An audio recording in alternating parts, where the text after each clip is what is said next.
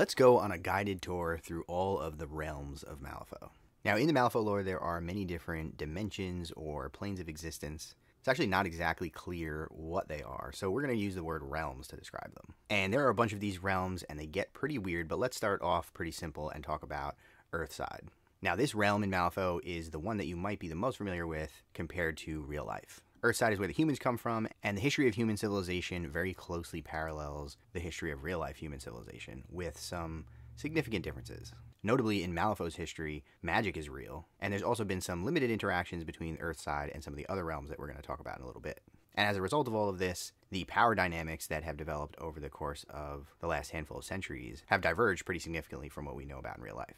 Some civilizations had contact with Malifaux and acquired soul stones, which allowed them to develop more advanced technology and be more of a power player in Earth's conflicts. The history of colonialism is a little bit different, and in particular, starting in the 1800s, it diverges pretty significantly from real-life history. This was when the first breach opened to Malifaux and soul stones started flooding the market on Earth, causing a huge power struggle and a world war. As a result of this world war, the Guild emerged as a world-dominating power. And as a result, it really shook up the way that the map of Earth looks compared to what we know from real life, with the Guild trying to exert its influence and control trade, especially soulstone trade, between the different nations on Earth. Now, all in all, I would say this is a pretty pleasant place to visit. There are certainly dangers out there, and the Guild can definitely have a bit of a heavy hand in its dealings. But one thing to note is that the presence of racism and sexism is pretty diminished in this world. The Guild has its fingers in lots of places around the world, and they prioritize economics and exerting their control, so they don't really have time for silly things like racism or sexism. They see all people as equals as long as they can be bent to the Guild's will, and as a result, the culture is a lot different than the culture you might be familiar with from this time period in our real-life timeline. Of course, depending on your station in life, not everybody is going to have a great time, but it's not going to be uncommon to see women in positions of power and people from very different backgrounds working together and cooperating peacefully. Somehow, even the Chinese and Japanese and Vietnamese all seem to get along, so that should tell you a lot. Now, moving over to the other side of the breach, we have Malifaux. Malifaux is the name of both the realm as well as the main city that you will deal with on this side of the breach. And Malifaux is going to be somewhat similar to Earthside, but with some more danger involved. There's a breathable atmosphere and a reasonable climate, although the presence of magic is much more powerful in Malifaux, which can lead to some unexpected things. Things are going to look a little bit different in Malifaux because there are 2 moons, and they have a profound impact on the ebbing and flowing of magic in the world. The stars in the sky over Malifaux are strange, and don't seem to make much sense to anyone who observes them.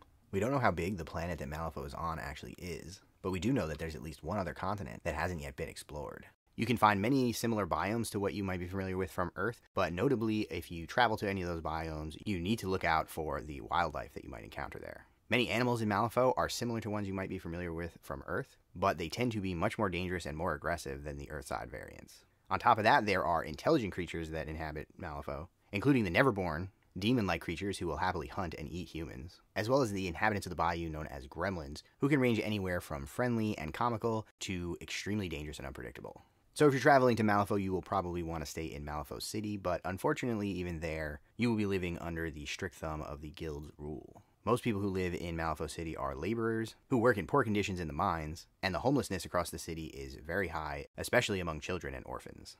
In addition to that, there are necromancers and terrorists to be worried about, but maybe the most dangerous presence in Malifaux is that of the tyrants, ancient and extremely powerful entities who are bent on acquiring more power and ascending to a godlike state. Any one of them can and will be an existential threat to humans, and as a result of all of this, I would say that Malifaux is not a place that you want to visit unless you have the right connections or a substantial amount of money and you can stay in some of the safer areas of the city. Definitely don't go venturing outside of the city, and do your best to avoid any of the native creatures of Malifaux, sentient or otherwise. Now, unfortunately, that is the end of the relatively pleasant places to visit in Malifaux, because next we're going to talk about the Dreaming Realm or the Nightmare Realm. The Dreaming Realm was originally the domain of the Dreaming Ones, a species of the Fae and one of the original inhabitants of Malifaux. They were able to go into the Dreaming Realm, where they could see civilizations far beyond their world, which inspired them to build Malifaux City itself, which is a mishmash of all of those civilizations they got to view. This seems like a peaceful and interesting place, but eventually one of the Dreaming Ones, the tyrant known as Nightmare, started hunting his kin through the Dreaming World, feeding on their magic and tearing them apart. Now the Dreaming Ones are almost entirely eradicated, and the realm of dreams has turned into more of a realm of nightmares. Some humans have even developed the ability to manipulate the Nightmare Realm, and occasionally, their nightmares can actually manifest in the real world and alter reality itself. Visiting the Nightmare Realm would not be advisable, as you're likely to encounter many horrible creatures who will feed on your fear, and might even follow you back to the real world when you wake up. Even worse, you might encounter the tyrant nightmare himself, or the boy who he follows around, who has a particularly strong ability to control the nightmares and manifest them in reality. The Shadow Realm is a mysterious place where darkness and light seem to be inverted. It exists between other realms, and appears to run parallel to the real world, where everything looks the same, except there's light in the darkness, and vice versa. Here, everyone's shadow is actually a sentient creature that's imprisoned and dragged around by your normal corporeal form. They struggle to get free, and occasionally can manifest in the real world as a dangerous creature of darkness. Even the shadows of non-human creatures can come alive, and the ones that come from non-sentient animals are known to be easier to tame. Some secret organizations have invented technology that can harness these shadow creatures, forcing them to stay in the real world for a longer period, under the control of a master. Traveling to the Shadow Realm is extremely dangerous, and even those that have survived the ordeal and acquired some level of control and influence over the creatures there still have to be on constant lookout for a creature that might drag them back into the darkness, or destroy them completely. Venturing into the Shadow Realm would probably be the end of any normal person, but things are only going to get worse as we continue. The Beyond is a barren wasteland of dry sand and jagged mountains. There's little water in the Beyond, and it's an overall inhospitable place for anything that lives there. No significant structures can exist there, and even worse, the passage of time is irregular. Taking just a few steps might take you an eternity, or only a second, and after traveling a few meters, you might find that you've gone a great distance more than you expected. As a result, mere existence in the Beyond feels like torture. This realm is inhabited by creatures known as the Oni, and their inherently magical nature makes it very difficult for them to survive outside of the Beyond. The Oni are violent and are constantly at war with each other, with weaker individuals following stronger warlords who try to amass power. Traveling to and from the Beyond is extremely difficult and requires a great amount of energy, and the torturous nature of the existence there means that the Oni are always trying to cross through to find reprieve. Some are able to accomplish this by possessing another creature, while others are able to do it by crossing through a gate, a set of jewel-like structures that create tunnels between the Beyond and somewhere else. The Oni have gained access to Earth a few times throughout history, and though some of their kind are benevolent and kind, most of them are warlike and violent. They've tried invading in the East several times, but so far their efforts have always been thwarted. Very few people have traveled to the Beyond, and it might have been the least desirable of all the realms to visit, if it weren't for the Realm of Death.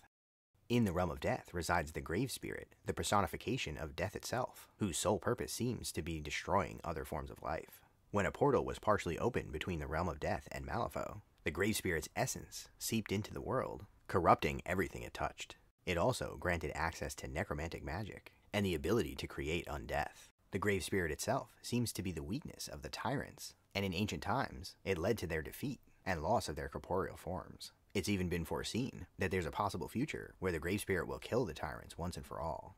Centuries later, another attempt was made to open the portal to the Realm of Death, and the Grave Spirit tried to make its way through, which would have led to the death of every being in Malifaux. Luckily, this attempt was stopped, but needless to say, it would be a terrible idea to even gain access to the Realm of Death, never mind traveling there.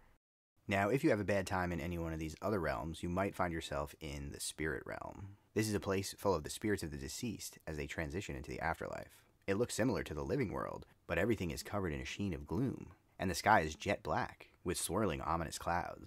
All of the spirits travel slowly to the Sanzu River, and once they cross, they can never get back to the living world again. There are ways to access the spirit world without dying, though it's quite difficult, and some powerful necromancers have been known to pull spirits back from the spirit world to do their bidding. A secret organization, known as the Court of Two, has learned ways to bind spirits from the spirit realm and turn them into an army, all at the command of one man. In addition to these discrete realms, there are many other places in between realms. This is where a wayward traveler might find themselves when transitioning from Earth to Malifaux, a place where monsters may spring forth from, a place where you might be cursed to walk the paths for eternity, or a void and empty nothingness that you might be banished into. But the moral of the story is that traveling might be a bit overrated, and we should all be thankful that we are right where we are. So that is your guided tour of all of the realms of Malifaux. I want to give a huge shout out to Swarmlord, Trey, Addis, and Retnab for helping me brainstorm for this video. Don't forget to leave it a like and subscribe to the channel. Share it around with folks you think might find it interesting, and check out all of the links in the description below. Huge thank you to the Extremely Cool Kids tier on Patreon, the Steam Powered Scoundrels, Dogmatized, Devin, and the Spilled Paint Pot. And thanks for watching.